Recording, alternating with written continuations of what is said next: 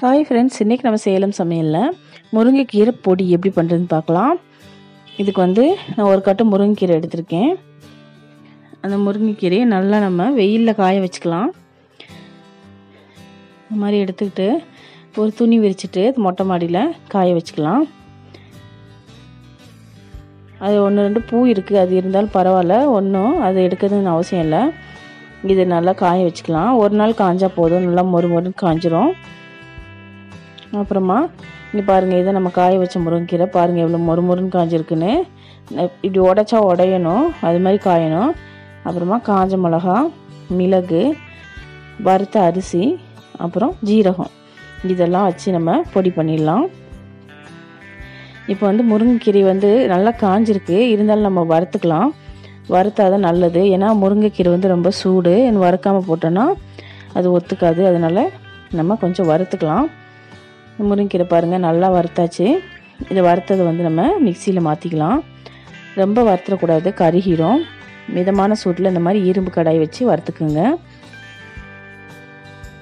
முருங்கைக்கீரைனால ரொம்ப நல்லது தான், அதோட பெனிஃபிட்ஸ் எல்லாமே எல்லாருக்கும் தெரியும். அதனால் நம்ம முருங்கைக்கீரை பொடி பண்ணி வச்சிட்டோம்னா தோசை, இட்லி, சாப்பாடு, சூடாக சாப்பாடு நெய் ஊற்றி சாப்பிட்டா நல்லாயிருக்கும். அப்புறமா நம்ம எடுத்து வச்சிருந்த மசாலா ஸ்பைசஸ்லாம் போட்டுடலாம். வறுத்த அரிசி, மிளகு, ஜீரகம், அப்போ காஞ்ச மிளகா. காஞ்ச மிளகா உங்களுக்கு காரத்துக்கு ஏற்ற மாதிரி போட்டுக்கோங்க. இதெல்லாம் போட்டு நம்ம ஒரு தடவை ஃப்ரை பண்ணிக்கலாம். அரிசி ஆல்ரெடி வறுத்து தான் இருக்குது, அதனால் நீங்கள் லைட்டாக சூடு பண்ணால் போதும். இந்த மாதிரி நல்லா ஃப்ரை பண்ணிட்டு நம்ம எடுத்து வச்சுருக்கிற கீரையிலேயே போட்டுடலாம்.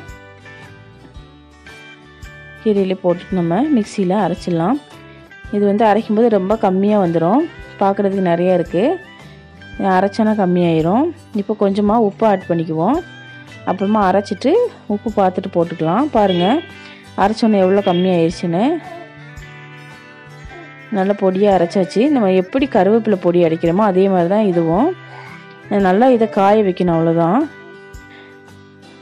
பாருங்கள் உப்பு பத்தலை, இன்னும் கொஞ்சம் உப்பு போட்டு நம்ம மிக்ஸ் பண்ணிடலாம். இது சுடு சாதத்துக்கு நல்லா நெய் ஊற்றி சாப்பிட்டா அவ்வளோ டேஸ்ட்டாக இருக்கும்.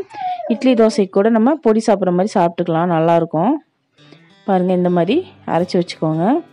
பாருங்கள் நம்மளோட ஹெல்த்தியான சுவையான முருங்கைக்கீரை பொடி ரெடி ஆயிடுச்சு. இந்த வீடியோ உங்களுக்கு பிடிச்சிருந்துச்சுன்னா சேலம் சமையலுக்கு சப்ஸ்கிரைப் பண்ணுங்கள், மறக்காமல் கமெண்ட் பண்ணுங்கள். தேங்க்யூ.